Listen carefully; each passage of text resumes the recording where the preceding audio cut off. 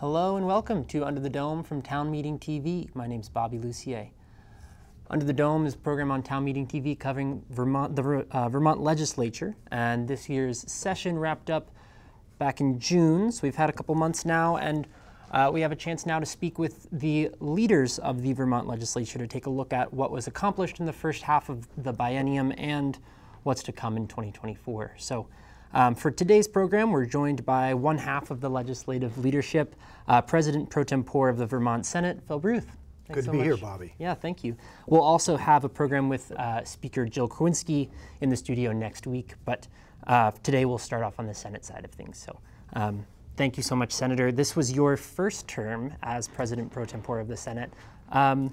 How'd it go? What was the what was the transition like? I know, so you served on the floor, and now you're in the leadership position. You know, what did you learn about the position? What's the job description like? Yeah, sure. I think you'd have to ask other people in the State House how I did, but I'll just say my experience was fantastic. I've always loved the Senate as an institution. The Pro Tem has a really particular responsibility in terms of bringing things to the floor, making sure the votes are there for those things, and then moving them through not only the Senate, but the House, and then past the governor in the best case scenario. So at all points, committee, floor, House, governor, a bill is under fire in one way or another, and it's the Pro Tem's job to be running defense and offense simultaneously. Mm-hmm.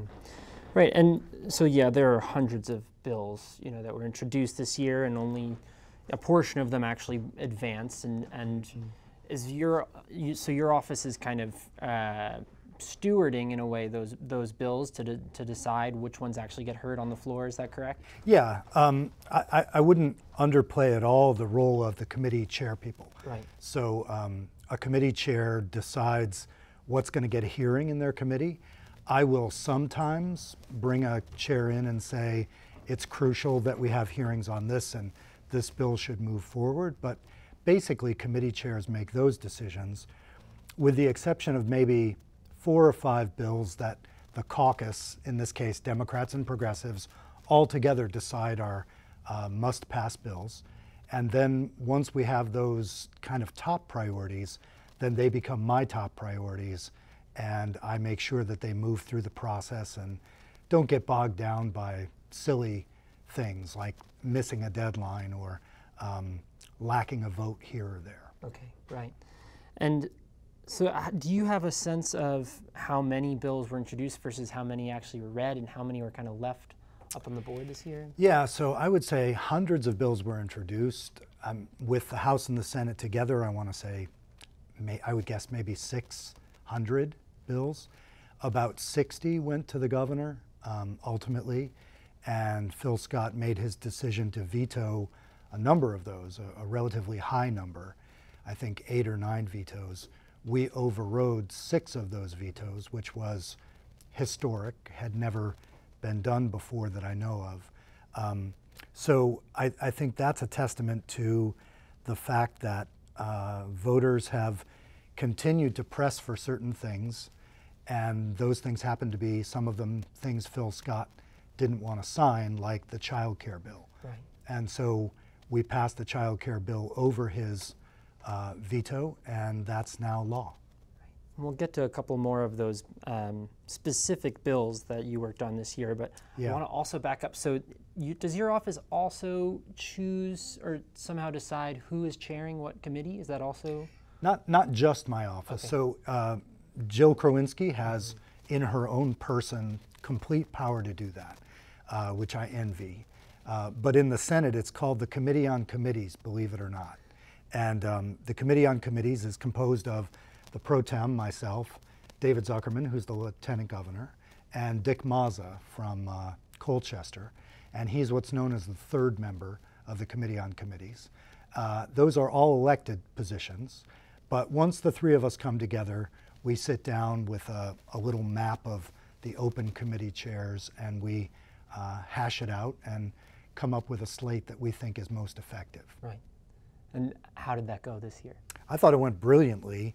You know, I I hate to give names because then I'll leave somebody out, but I will say that we had some new chairs, and among those new chairs were Keisha Ram, Ruth Hardy. They did fantastic work. And then chairs who have been around a long time, Jane Kitchell, Dick Sears. They always do yeoman work. And so I thought our chairs, the other money chair that I'll mention is Ann Cummings. It was a very smoothly functioning operation, and those people are, you know, many of them operating with decades of knowledge about how to advance their bills. So that's all to the good. Right. And you mentioned Speaker Kwinski. What does it look like for your office to be collaborating with the Speaker's office and making sure that the House and the Senate are on the same page as best you can be to collaborate and move bills forward? Yeah, so Jill and I have a very solid, very positive relationship. And we agree on many things, and we work very smoothly on almost everything. But I would say that, you know, the Senate and the House are different chambers. They are meant to be contesting one another. That's part of the process. So there are certain moments where we can't agree, and then there are extra procedures that we can use to reach agreement. Sometimes you never do. So I'll give you an example, and it's an example where nobody's right and nobody's wrong. So for years, the House wanted primary seatbelt enforcement. In other words, they wanted a policeman who sees you're not wearing your seatbelt to be able to stop you for that. Currently, you can't do that in Vermont. You have to be stopped for something else, and then if they see you're not wearing your seatbelt, they can add that. Makes sense, and I think they're right that it would probably, over a couple of years, reduce the number of accidental deaths. On the other hand, in the Senate, the argument has always been that that sort of primary seatbelt enforcement is used around the country in a systemically racist way to single out drivers of color and use the seatbelt as an excuse to pull them over and harass them. And so Senator Tim Ashe was always eloquent on this point, that he didn't want to have primary seatbelt enforcement for that reason, because he felt it might wind up being used to single out drivers of color. So each side had a strong argument, but at the end of the day couldn't agree, and so we don't have a law in that area. Right. It's interesting to, you know, that both bodies are representing ultimately the same larger constituency, but can end up voting differently on a couple of issues like that. And it just makes me, you know, what are the, you know, are there different priorities? Were there different priorities this year in the House and the Senate? I know there were a couple kind of bigger disagreements, but, you know, what did that look like? How do you characterize the differences there in priorities? Yeah, so recreational cannabis was another area that the House and the Senate disagreed on traditionally. It took about 5 or 6 years for us to really reach agreement to get to where we are today. We had a disagreement over how much to do, how quickly, in terms of paid family leave and childcare. Both very expensive, very broad-based programs that would require expansions of government as well as taxation. And so at the end of the day, the Senate's position was we can't do both. We'd like to work on childcare. As it turned out, that's where the House and the Senate went. And as I mentioned earlier, we managed to move that historic bill through the process. That doesn't mean we're not interested in paid family leave, but typically in the Senate, that's been a lower priority than in the House. We'll see what happens this coming session. Yeah. So is that paid family medical leave is something that's on the top of the list for the coming session? I think in the House it's at the top of the list. We don't have a list in the Senate yet. Okay. We won't develop that priority list until November, December. Once we're back together, all the senators, 30 of us, we can begin to talk about what we think the priorities should be. And then as we come into the session in January, that'll translate into which bills go to which committees and which come to the floor. Right. So you mentioned the child care bill. I know there are a couple other pretty big bills that passed this year. you talk about a couple of those bills that you're most proud of that were passed this year, either with the governor's signature or without, and how they'll impact Vermonters. Let me just mention gun safety, Yeah. because that's a big issue for me. And this was an amazing year for a couple of reasons. Amazing because of what we were able to pass. So we passed a 72-hour waiting period to purchase a firearm in Vermont, which we've tried many times in the past. 4 or 5 years ago, we passed a 24-hour waiting period that the governor vetoed. We couldn't override. This was the first year that we had the solid 20 votes to override a gubernatorial veto. For that reason, I believe, the governor decided to let our omnibus bill become law without his signature.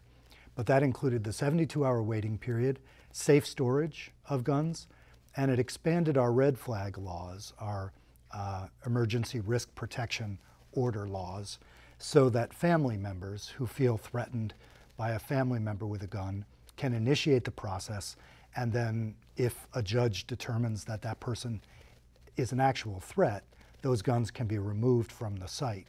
Now, those things together, any one of them 5 years ago would have killed a bill. And so for that reason, they kept being held out. We decided to move them all together in one session, and that was successful. Now, remaining in front of us is court review. The Supreme Court has made gun laws tougher to get through and tougher to withstand constitutional scrutiny. The federal Supreme Court or the Vermont Supreme Court? Yeah, the Supreme Court of the United States. So we'll see where they go. They've accepted a case, so they've indicated they are going to rule again on guns this coming session. And so I think it's smart to wait and see what that decision looks like before we try to advance something at the scale we did last year.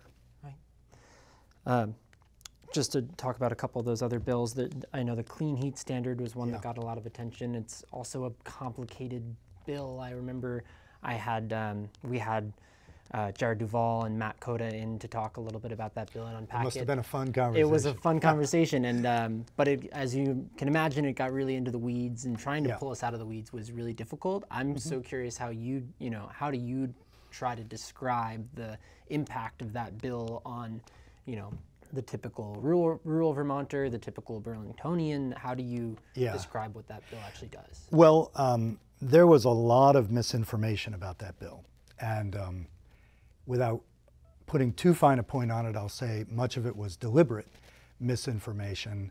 The fossil fuel sector feels that it's in a fight for its life because the rest of society has correctly decided that we have to get off of fossil fuels because we are flooding, we are burning, we are at the mercy of our environment because we've made bad decisions in the past.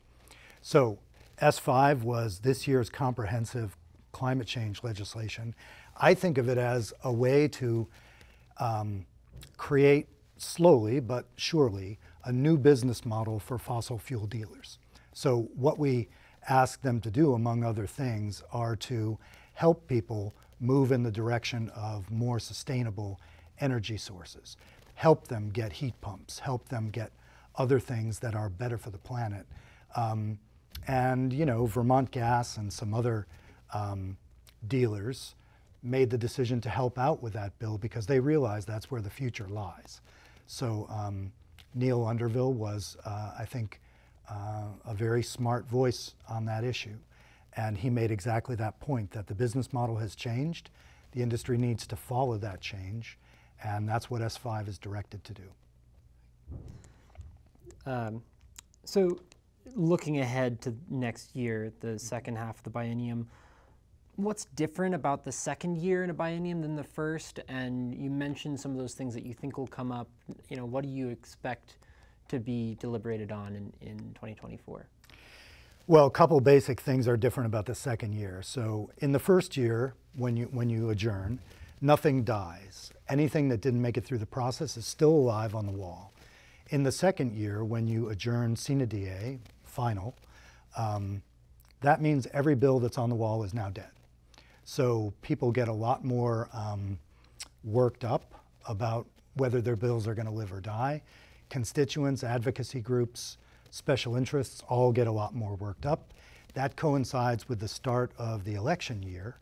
And so put all those things together, there's, I would say, usually more drama in the second year and less achievement often, because the lights are so bright on everything that's going on, expectations are so high, partisan considerations become more a thing because the election is moving to the fore.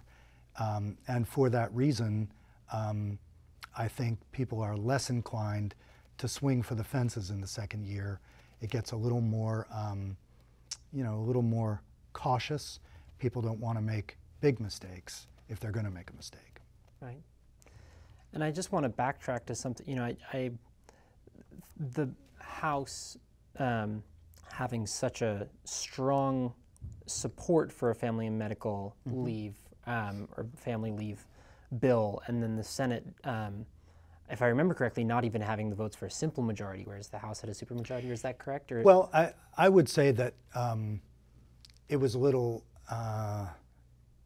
hard to tell, and in part it was because you had childcare on the table, which was going to be funded at the cost of about $125 million a year.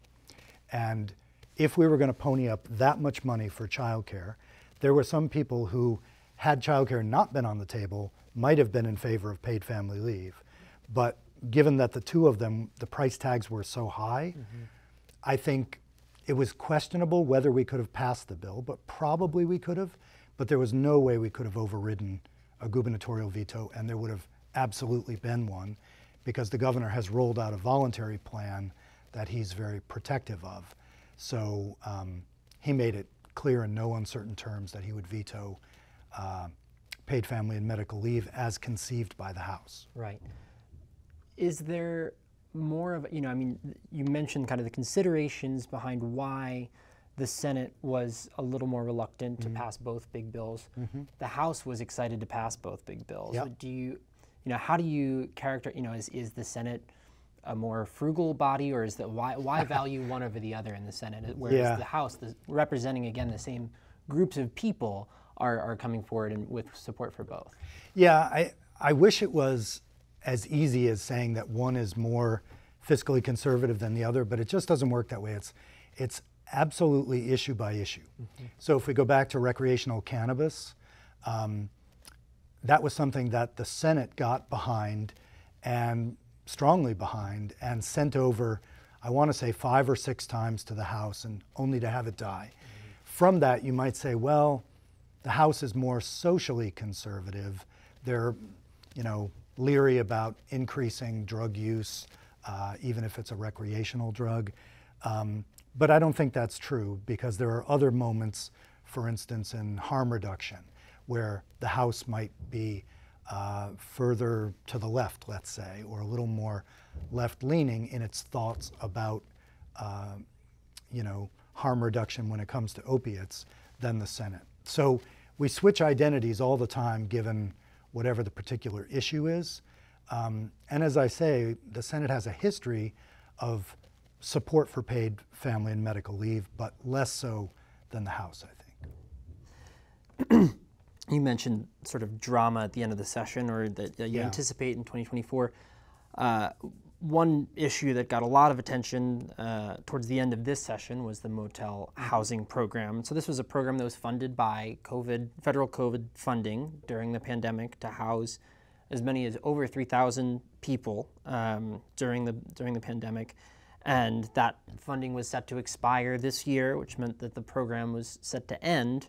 And at the beginning of the session, it seemed like the legislative leadership and the governor were not prioritizing extending this program. And then at the end of the session, there's this big push from advocates to keep some form of the program alive. And when all was said and done, some form of the program was kept alive. About 2,100 people were allowed to stay in motels until April of next year. There's another cliff on the program, and the state is now footing the bill now that the federal funding is expired. So can you just kind of walk us, I think there's a really interesting example of the legislature, what informs the legislature's position, maybe moving on something. Yeah. Can you walk us through just what changed in that time that brought that issue up in priority towards the end and how a deal was actually reached? Sure. So I sit on the Appropriations Committee, among others, and in that committee we had testimony from AHS, the Human Services Agency, again and again, that they were in favor of ending the program and that they were prepared to care for the people as they transitioned out of the program. So to the extent that we take testimony in appropriations, it's not like a standard committee where you might have 2 weeks or a month of testimony on something. In appropriations, you have to move relatively quickly because everybody's bills are coming through your committee. So we did our due diligence in terms of talking a number of times with the agency about what they felt they had going on the ground that would support these folks. With that said, originally the administration wanted to close the program in March.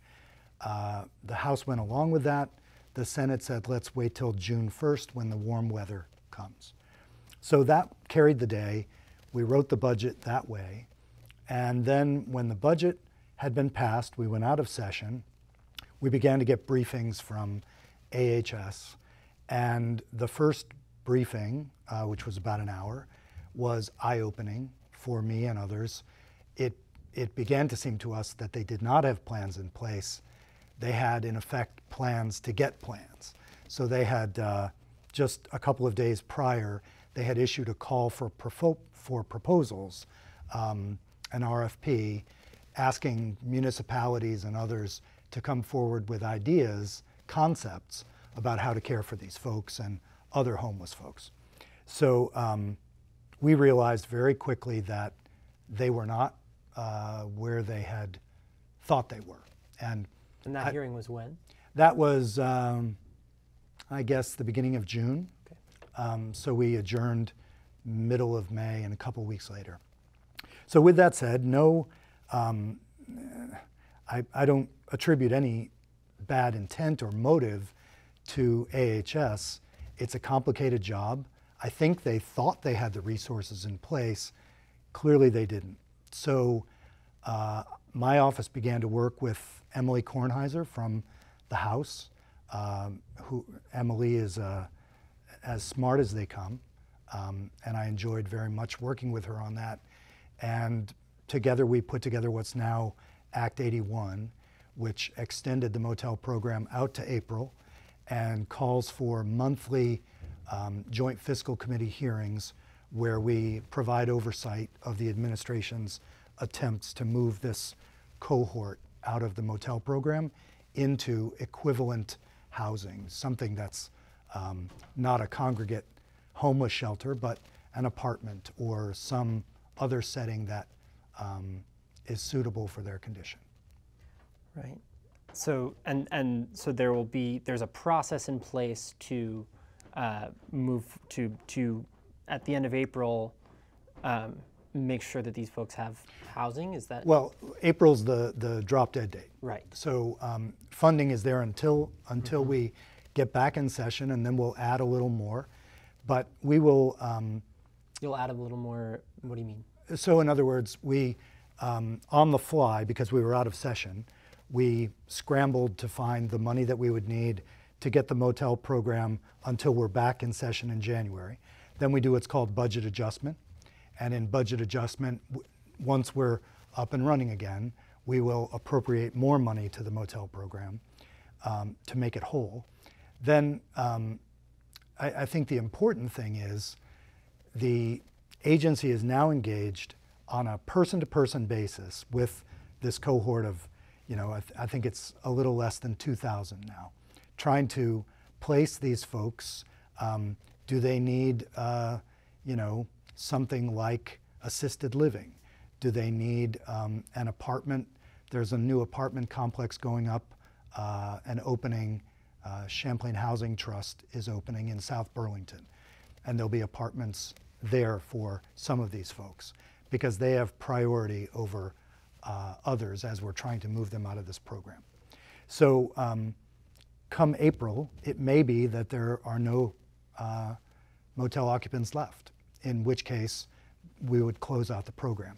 If that's not the case, let's say there are still 400 people in the motels, then we will extend until we place all of those people individually.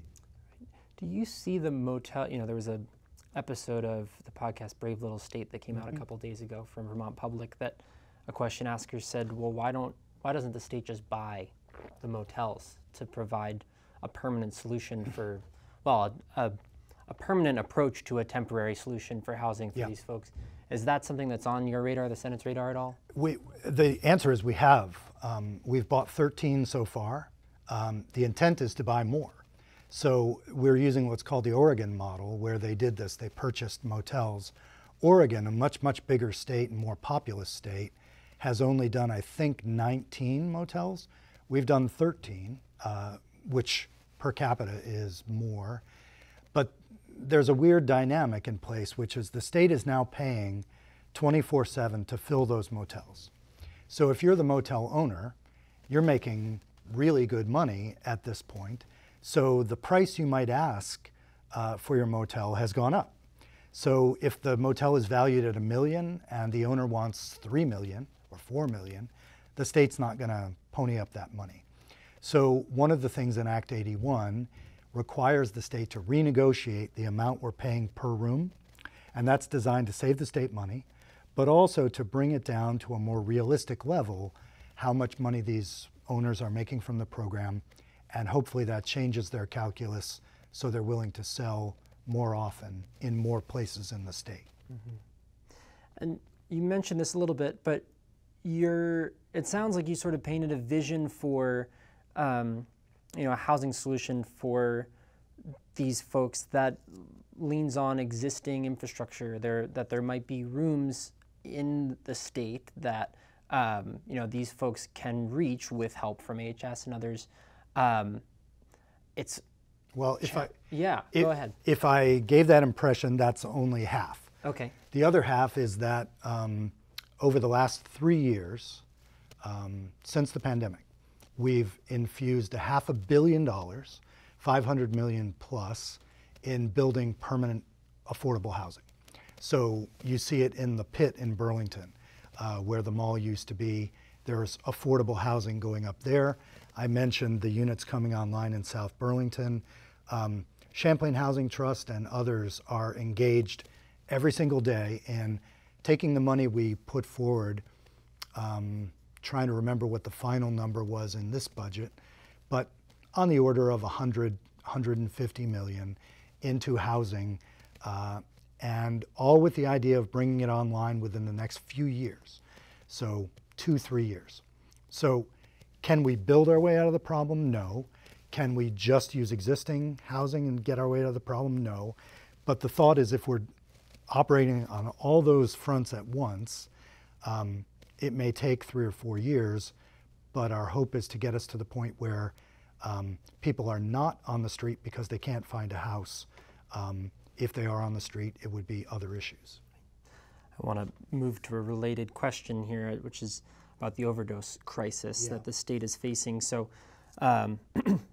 at least in Burlington, I live in Burlington, you live in Burlington, there's been a lot of discourse about public safety as well as drug use this summer, over the past few years. And I live on Elmwood Avenue, and I've seen a huge increase in drug use on the streets, property theft. There's been an unprecedented amount of overdose deaths recorded, thus far this year. We put out an ask on our social media channels before this program to say, hey, we're talking with Senator Baruth, what do you want us to ask about? And the majority of those questions came in were about the overdose crisis. What is the state doing to address the overdose crisis? So how are you thinking about the state's approach to the overdose crisis, as well as the state's approach to public safety? Yeah. So first of all, I've lived in Burlington 30 years, and I would say we've never been free of the problem of homelessness. It is a problem that goes up and down. Right now, nationally, there's a homeless crisis. San Francisco, among other places, Portland, Oregon, places where the homeless crisis has overwhelmed municipal governments. Fortunately, we're not there, but we do need immediately more congregate shelters. So Burlington put forward a proposal that I supported to use the Cherry Street complex, which the state is considering selling. It's state-owned. But Burlington came forward and said, let us use that building. We will refashion it for overnight homeless folks and move them off the street. The state, for reasons I still don't understand, rejected that proposal.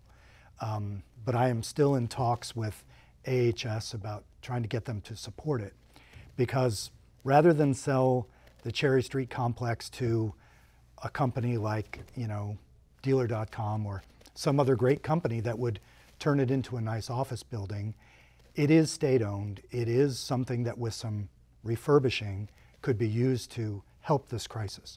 So those efforts are ongoing. Public safety, I've had a couple of people this week reach out to me from the Old North End, frightened about conditions where their kids play, frightened about walking on the street, et cetera. That's something that is at a point that's probably among the worst since I've been here. There was a time in the 90s that I think was equivalent in terms of the concerns about public safety. But when you look at the opioid crisis and what we're doing, and especially fentanyl and its role in deaths by overdose, I think the steps that we took last year are important, obviously not enough. But among other things, we were trying in several different ways to increase testing of the drugs that people are ingesting. So xylazine strips that would allow people to test for themselves what their drugs might or might not have in them. But we passed something a little more controversial, which was a law that would allow people to bring their small bag of narcotics into a site, have it tested, given back to them, and they're free to leave. Now, obviously, there were critics of that policy in the House and the Senate who said these drugs are illegal. If they bring them to the authorities, how can the authorities not arrest them? But the analogy that I made was we have folks in Vermont who are undocumented, who work on farms, and they help us save the dairy industry by providing that labor. Sometimes they're called to go to court to testify on behalf of a friend or something like that. And what ICE and immigration were doing is they would wait for the person to finish testifying, and then they would arrest them as they came out of court and deport them. And it made those folks afraid to go to court for any reason, and that undermined our justice system. So we passed a law saying, if you're going to testify, you can't be stopped going to the courthouse, and you can't be stopped leaving the courthouse. This is a very similar thing. You can't be arrested with those drugs going to get them tested or leaving the testing lab, but after you've left and you're elsewhere in the city, they remain controlled substances, and you can be arrested. And that was proposed but not passed? That was passed. That was passed. Yeah. Okay. But in New York City, I know there's a safe injection site. I know there was discussion about that concept in the Senate. Where did that end up? I think that is still a question of competing legalities. Municipalities like Burlington, I believe Burlington has now satisfied itself that it won't be liable if it opens such a site.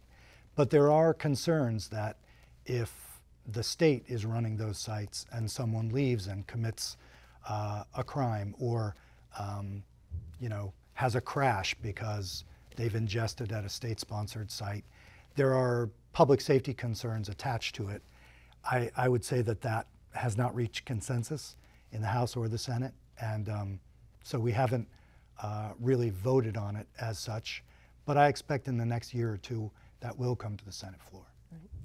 We've talked about a couple smaller approaches. I just want to back up and trying to think big picture. I know it's a really hard question to answer, but do you see kind of a pathway? Like, what's the overarching vision for getting out of the overdose crisis? It's the combination of some of these things. I mean, what do you foresee as being necessary investments and regulatory changes needed to actually get us out of this overdose crisis and support these people who are drug users? I don't think anybody has the answer to that. Yeah. I don't think any government, any advocacy organization, the opioid epidemic is, opiates have been around for thousands of years, and they have plagued civilizations going back thousands of years. So the addictive power of those drugs is so intense, and fentanyl is not the be-all and end-all. There are more powerful opiates coming online, even stronger than fentanyl. So, I think clearly economic desperation drives it. We are a society where income inequality is at historic levels. People have a difficult time buying a house, getting a college education, et cetera. So, if I pull back to the largest extreme, it seems to me that the opiate epidemic capitalizes on the ways in which American society is systematically unequal. And, the fact that we have 8 or 10 multi-billionaires who control the vast majority of wealth in the country, to me that seems like part of the root cause rather than a parallel cause. Yeah. Do you see the Vermont Legislature having any leverage points to deal with the wealth inequality that you're talking about? Yeah, we, our approach, Democrats and progressives alike, has been that if we're going to make society more affordable, and this is where we differ with the governor. The governor talks affordability constantly, but his vision of affordability is really preventing legislation that he thinks will make things worse, right? And that's the root of the conservative idea. But any active attempt to make things affordable in terms of childcare, as we passed it, does two major things. It subsidizes parents so that they're only paying a much smaller percentage of their income, but it also increases the wages for the people who supply that kind of care. And by hitting both of those points, we're looking to make that, instead of a system that depresses the people that are taking part in it, we're looking to make that a kind of hopeful system where people can get a slot for their kid. They can afford it, and the people who work there and love it can make a living. But that means that we have to have a dedicated funding source to pay for that. And that's where the governor parts ways with us, because he would like to leave the system as it is. And his move actively toward affordability is to say the state can't raise DMV fees, which, those fees pay for our roads, they pay for the services. And that's not where the affordability crisis is coming from. Right. I want to shift now to talk a little bit about the flooding from this summer. So it looks like over 4,000 homes have been damaged by flooding this year. Many small businesses are really struggling to open up their doors again and will probably have to close. We have to expect that flooding like this will happen again as the climate warms. How do you see the legislature approaching climate resilience, building climate resilience across the state so that we're more prepared for climate disasters like this one in the future? Yeah.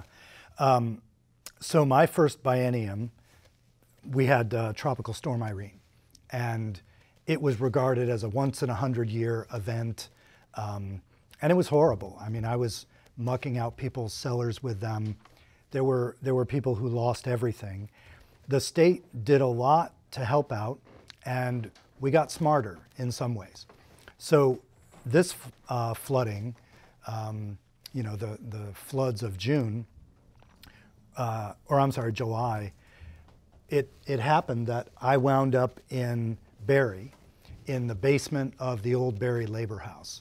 And I was part of a team that was taking out all the dry well in the basement, which had all been drenched and was turning to mold. And so I was down there with a group of 30 or so people, and we were removing everything. And my job was in the bathroom, And it was a learning experience for me about the worst place to find yourself after a flood.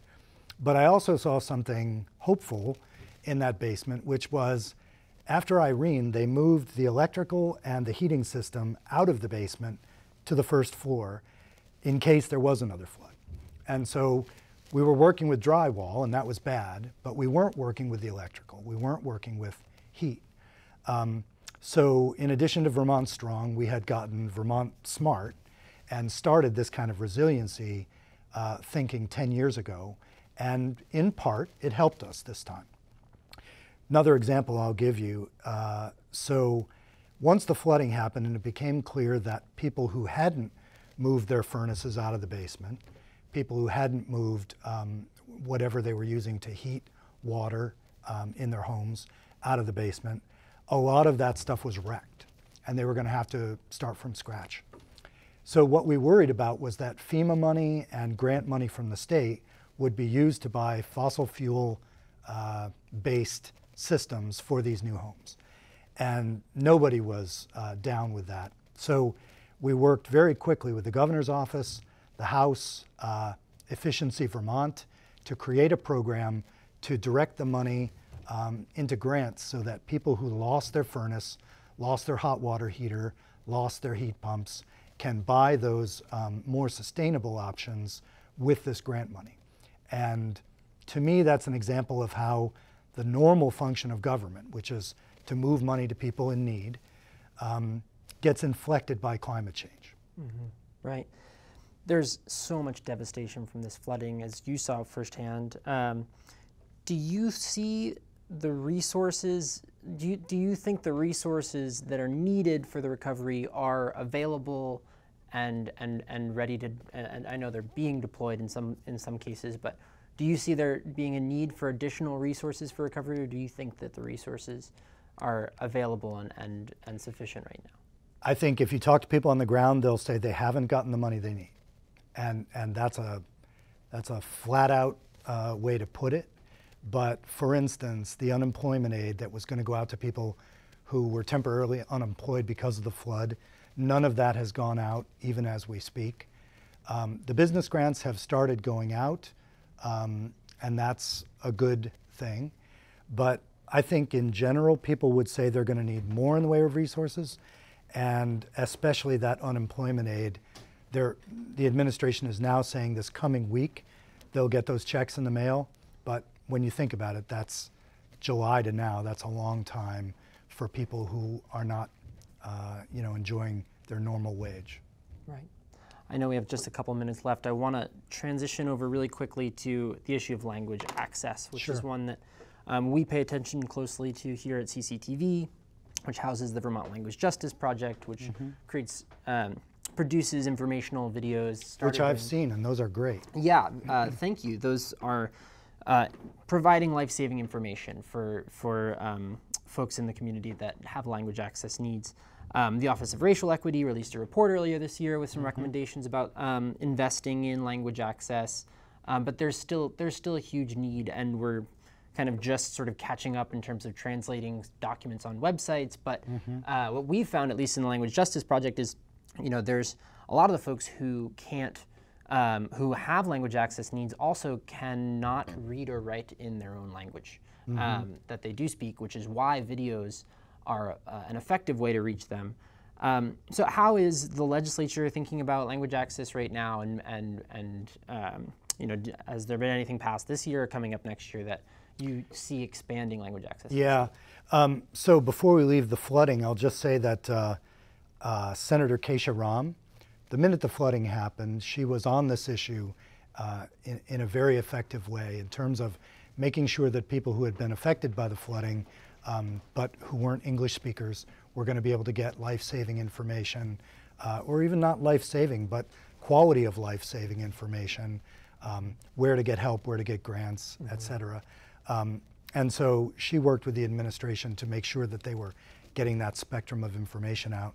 The one other area I'll mention, because it comes to mind, we had a complaint a couple of years back that non-English speakers who were looking to become policemen were having trouble because they were having trouble studying for the exam and then taking the exam to become a policeman.